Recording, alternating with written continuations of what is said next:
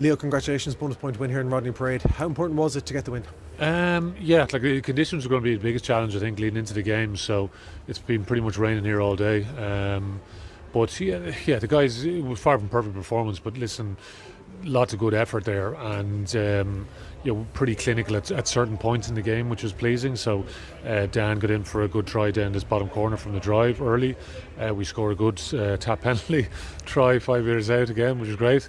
And then scored just after half time as well, which creates a bit of separation on the scoreboard.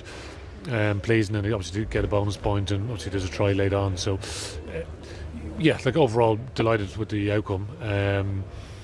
It was a good week, I thought, this week, because we had a lot of players come back in, and it was sort of like there was a big social part to that. So it was good that we got a half decent performance off the back of that. So but we'll short week now this week, and we're leading into Scarlets, and hopefully we get a big crowd now at the RDS next week.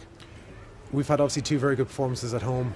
The opening day defeat against Glasgow, so how important was it to actually get an away win on the board this season? You look back at that Glasgow game, we had so many opportunities in the game and not being clinical, whereas we had some chances today and we were much more clinical. So which you need to be away from home in particularly in this type of conditions. So it's very much winter rugby at the moment, so wrap up. But yeah, it was very disappointing that first day, if you think about it, not getting anything from the game. So to get 15 points since then is very, very pleasing. So but it's the games are bang bang bang at the moment, so it's just sort of dust ourselves off now, assess all the bodies, see how they all are, get everyone back, and we'll have some fresh energy coming into the group next week. So a number of the international gang, they trained last week, so you're sort of trying to make assessments on how those guys are travelling at this time of the year after their break, and we'll have a new group, and listen, get excited by the week ahead.